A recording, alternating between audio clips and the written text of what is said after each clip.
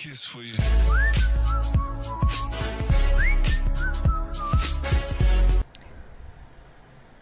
Bismillahirrahmanirrahim. Welcome to my another video on Android app development. And so guys, in this video I am going to show you how you can use multiple adapters with the single recycler view. Okay guys, so basically you will have multiple views in your recycler view, but you want to use only one recycler view with multiple adapters, or you can say with multiple adapter view types. Okay, so basically it's a very easy process, and it was very difficult for me to search on the Google or search on YouTube, because there are many videos, but in this short video I will be explaining you and will be telling you the most simple way. Okay, so first of all, let's I want to show you the output of the multiple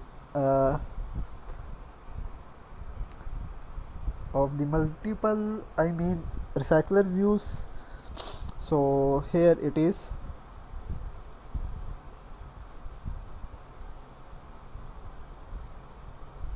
So here you can see we have this app, and here if I write hello and I put it send, and there you can see there is hello here, and if I write hi and if I write it, and there you can see it is printed here. Okay, so now I can write how are you, and yes, this time it will be here, and here you can see I am fine. So basically it's a single recycler view with multiple view types. Okay, so how you can achieve this? So first of all, you can see here I have used the recycler view here. So you can see we have this recycler view, and here we have the edit text and the send button. Okay, so inside this main activity, what I did is I only set the recycler view, and then we used a model class, and that is the user message.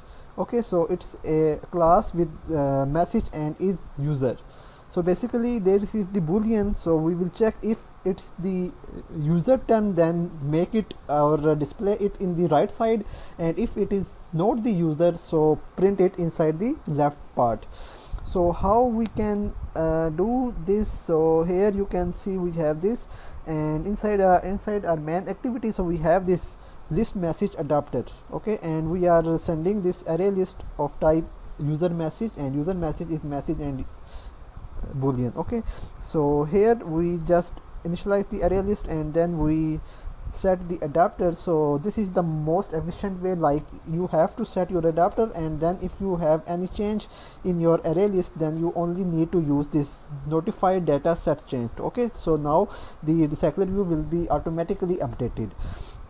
So now as you can see on this button click, you can see this is the button click here. So what I have done is I have used this boolean is user, and I have set it to true.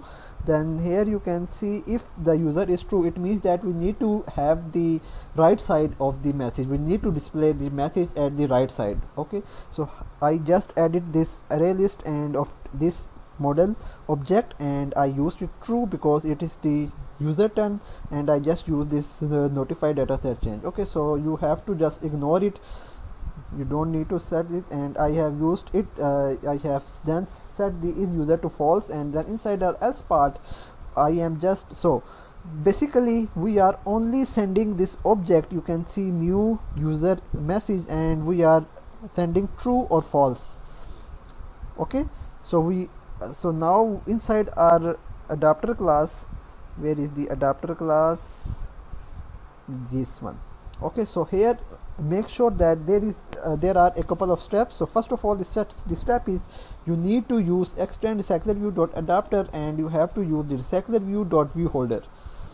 Okay, then what we do is we have this array list, we receive it inside our constructor. Okay, then here you have to create separate classes for both of the view types. Okay, so this one is for the user holder class, and I mean the left part, and this one will be to display the message at the left part, and this one will be at the right part. Okay, so these both are same, and there you can see Okay, so now inside our own create view holder class, so you can see we have this view type. Okay, so you receive this view type here, and make sure that you have these two types. I mean, type user will be 1 and type guest will be 2. So 1 will be for the right side and the guest will be for the left side. Okay, and then here you have to check if the view type is 1 or if else this.